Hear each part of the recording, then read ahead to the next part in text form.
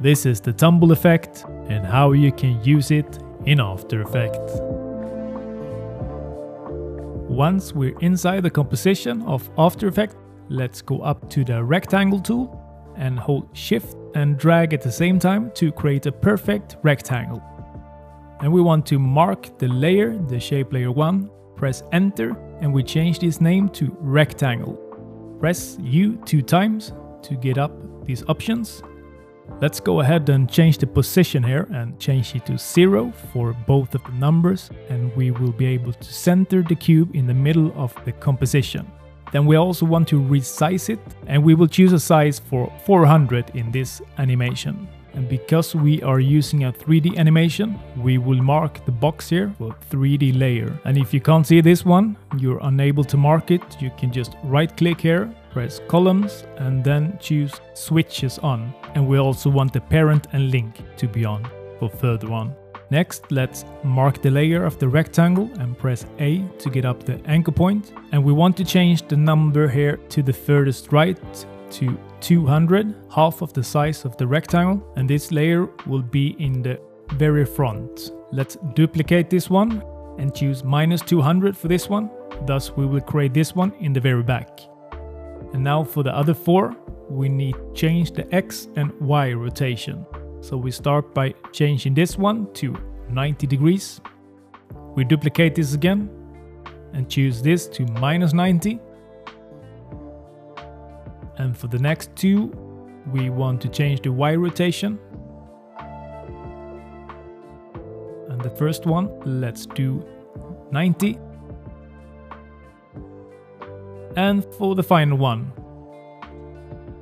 we will choose -90. And thus we have 6 different layers creating a box. And as we're not using any fill, the box is see-through now, but you can choose a fill color if you like, or you can take a gradient or whatever you like.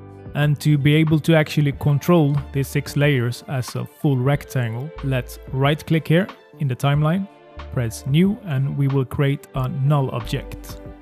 Press enter and we can change the name to rectangle controller. And make sure to choose the 3D mark on this as well.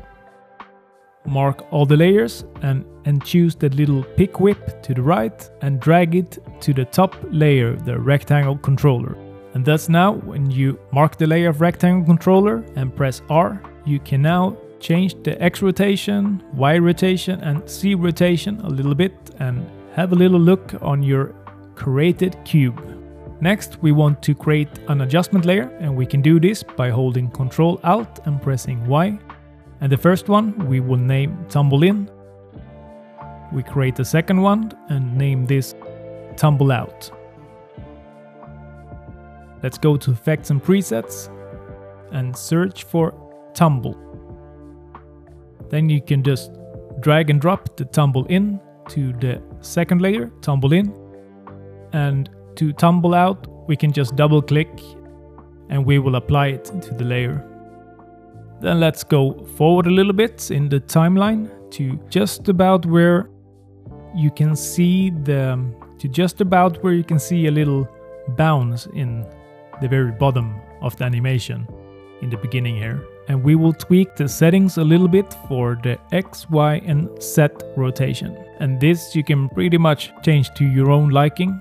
I will just drag them a little bit random to whatever I think can be something, and we will create a keyframe for one in each of them. And let's move forward a little bit here as well to about 1 second in and change this ones as well. And the X we will continue go a bit to the minus, and the Y and Z we will go a bit more plus. We can go forward to almost the end, a bit more than 3 seconds, and let's ramp this up a little bit more. Can do an X rotation with -89, about +171 for the Y, 139 for the Z, perhaps a little bit more for the Y, 25. We tweak the X a little bit more as well. And this you can do pretty much as you like, and you will get a different animation depending on how much you choose to do this. Then you can mark all these keyframes by either drag over them or press Ctrl-Alt-A, then press F9 to ease them. And we can go into the speed graph and drag over all these yellow points, the rectangles and circles. And I will just drag in this yellow circle, so a little bit more to the center of the graph here. And thus the animation goes a little bit slower in the start and the end, and speed up in the middle, or in the middle of the keyframes. And just as a little final touch, let's go up to Effects and Presets again and search for Glow. And you can just drag and drop it over Tumble in, or whichever one of the adjustment layer, and ramp up the numbers a little bit, the glow threshold, glow radius and intensity, and you will get this a bit glowing look around it. And let's do something like this, but you can also choose this to whatever you feel like is nice.